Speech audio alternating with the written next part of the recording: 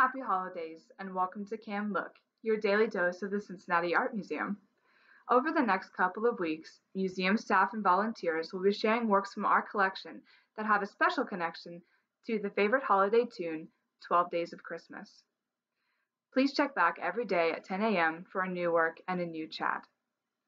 Hello, my name is Olivia Bowers and I'm a visitor services assistant at the CAM, and on the 9th day of Christmas, my true love gave to me 9 ladies dancing in Robert Frederick Blum's study for Moods to Music.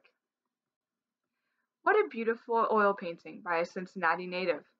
Robert Frederick Blum was born in Cincinnati in 1857 and attended the McMicken School of Design, which would later become the Art Academy of Cincinnati. This painting, like the title suggests, is a study, or trial run, as I like to describe it, of a much larger painting originally titled Moods to Music, which was later titled Music in the Dance.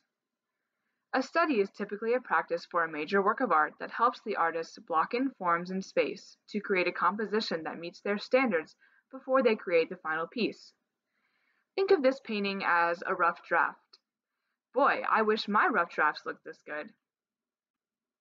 The larger painting was a canvas mural created for the Mendelssohn Hall in New York City, the previous home of the Mendelssohn Glee Club, the second oldest independent musical organization in the United States.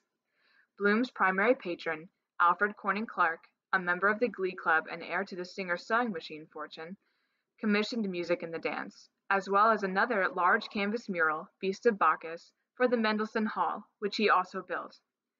These canvases were 50 feet long and 12 feet high, which is roughly the size of a semi-trailer. Unfortunately, when Mendelssohn Hall was demolished in 1912, the canvases disappeared, but were found in the vault of the Brooklyn Museum about half a century later. My favorite part of this painting is the pastel color palette and the way that Blum has creative movement with his beautiful, gentle, yet powerful brushstrokes.